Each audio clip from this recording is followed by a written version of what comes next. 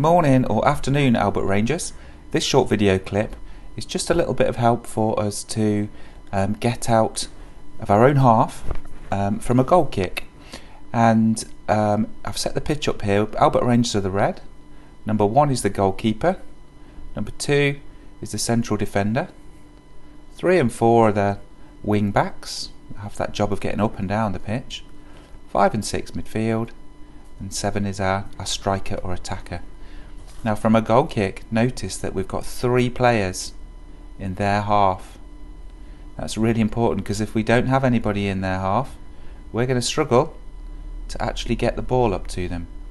And I want you to keep your eyes peeled for triangles as well, because triangles help us with having options for passes.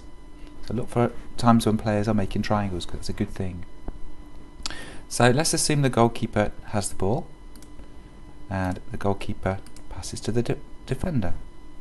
Let's go there. So the goalkeeper passes to the defender. Now the defender has got options. The defender can pass to either side. There's that triangle again. The defender can travel forward if there's plenty of space. But really importantly, he's not trying to dribble past his own players, because we've got 3 players in the other half. Let's move on. So the defender in this case has chosen to pass it out wide. And now we've got the wing backs. Now the wing backs, hopefully you've got lots of lovely space here to run into or to pass into. There's nothing wrong with passing the ball into space so that the strikers or midfielders can run onto it. So here he goes. That wing back is moving down the pitch, has travelled into this advanced position, and now he's got a triangle. He's got options again, because we've got a midfielder, we've got the centre forward or the striker, and he can choose what he's going to do. Might want to choose to shoot. But lots of options, and we've got 4 players in the opposition half. Now I'll come to the defenders in a minute because I forgot to move those, but in this case the wing backs passed it to the striker. Now, I should have mentioned this earlier actually. Pretty much as soon as the goal kick's taken place, the defenders and including the goalkeeper, because remember the goalkeepers are part of the team, can move right up. So we've got the goalkeeper on the edge of the area, so he can intercept if any balls come through. We've got the defender that's pushed right up to the halfway line, so he can form triangles and help out with the passing and the playing.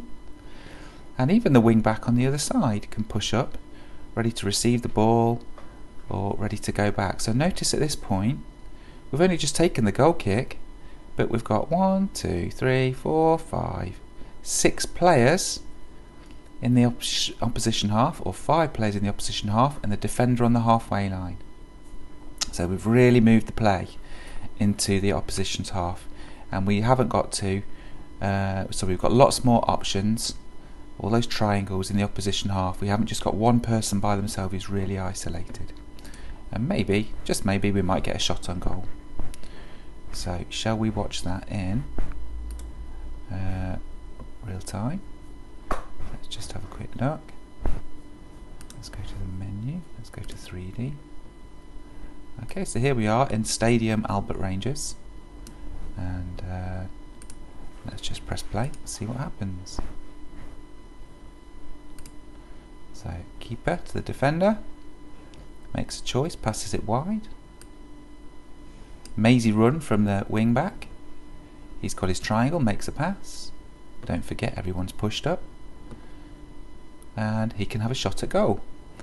Now the good thing is, because if we get a fast counter, if the other team break into the space, we've always got one defender at the very least. We've got our wing backs who can trap back and help, and because our goalkeeper's part of the team, part of the game, he's able to intercept if need be. So that's the plan. But it is just a plan, and games of course have lots of different things that happen, and this is just something to give us a bit of guidance.